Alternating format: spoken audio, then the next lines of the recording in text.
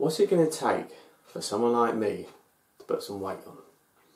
When you're walking 7 hours a day, 5 days a week, you've already got a fast metabolism. What is it really going to take to put some weight on? Let's find out. Best of both bread, medium.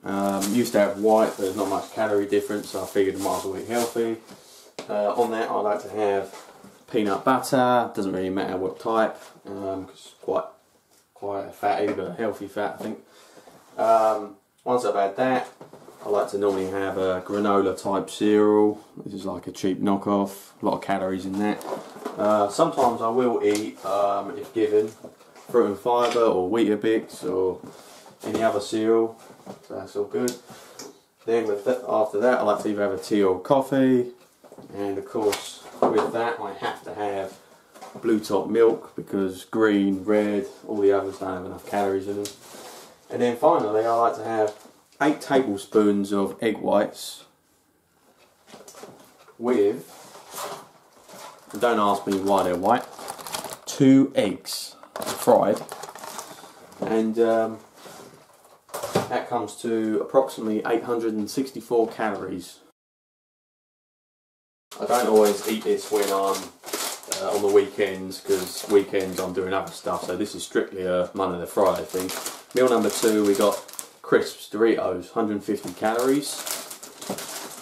After that, I like to have 2 squares, not 3, not 4, 2 squares of dark chocolate.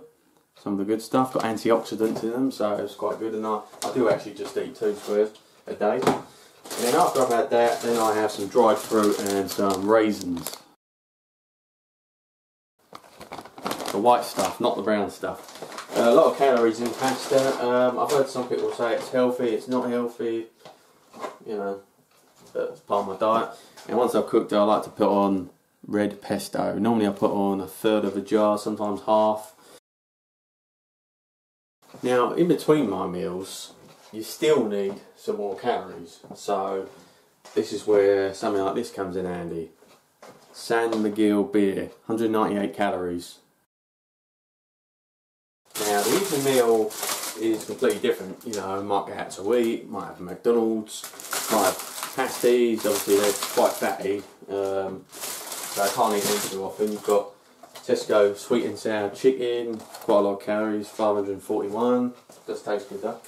Got tikka masala, 648 calories. Unbelievable.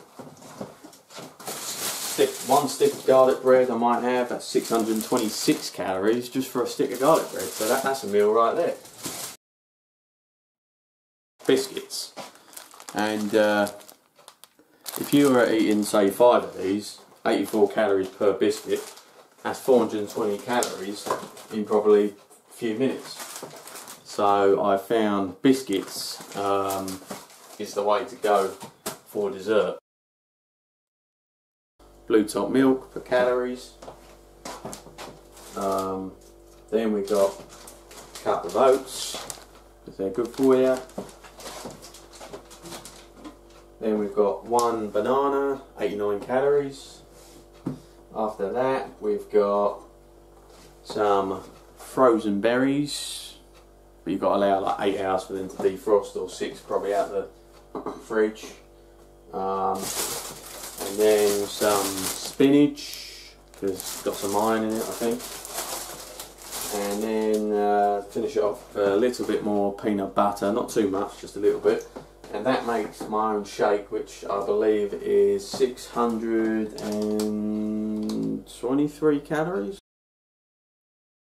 That is everything I'm eating in one day. And I do know that it's working, because the results on the scales have gone way up. So I'm pleased about that. So, all this talk, you know, of eating, it's making my stomach rumble a bit. I think it's time for my next meal.